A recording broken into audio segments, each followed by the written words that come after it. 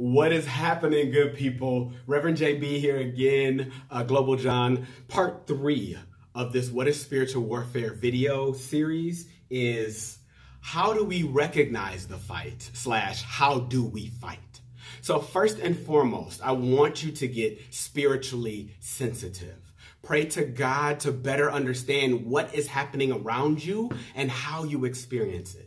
You may feel it in your body. You may feel it in your gut. You may see visions and know that something is coming. Again, we're all gifted spiritually in different ways, but all of the gifts come from the Holy Spirit. Amen? All right. So also you can think of a threat as being spiritual warfare. So a threat of violence, or, oh, this thing may happen, or, oh, we're not sure. That is the reason why I said, you know what? Let me go to DC. I was already planning to go. And I didn't go to the actual inauguration and sit outside because everything was closed, but also because I was staying with a family member who was in a very secure location, and I was just grateful to be able to be there and to do the domestic thing. So now that's how we recognize it, just a little bit of how we recognize it. I really want to focus on how we fight. All right, again, going back to Ephesians 6:10-20. This is our playbook, all right? This is it. You got to read it. You got to know how we get through this thing, all right?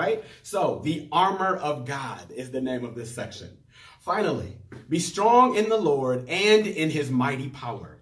Put on the full armor of God so that you can take your stand against the devil's schemes. For our struggle is not against flesh and blood, but against the rulers, against the authorities, against the powers of this dark world, and against the spiritual forces of evil in the heavenly realms. Therefore, put on the full armor of God, so that when the day of evil comes, you may be able to stand your ground. And after you have done everything, to stand. Stand firm then, with the belt of truth buckled around your waist, and with the breastplate of righteousness in place, and with your feet fitted with the readiness that comes from the gospel of peace. In addition to this, take up the shield of faith, with which you can extinguish all the flaming arrows of the evil one. Take the helmet of salvation and the sword of the Spirit, which is the word of God. And pray in the Spirit on all occasions with all kinds of prayers and requests. With this in mind, be alert and always keep on praying for all the Lord's people.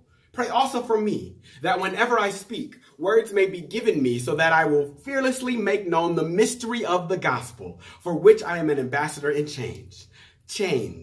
Pray that I may declare it fearlessly as I should. So now we know from scripture that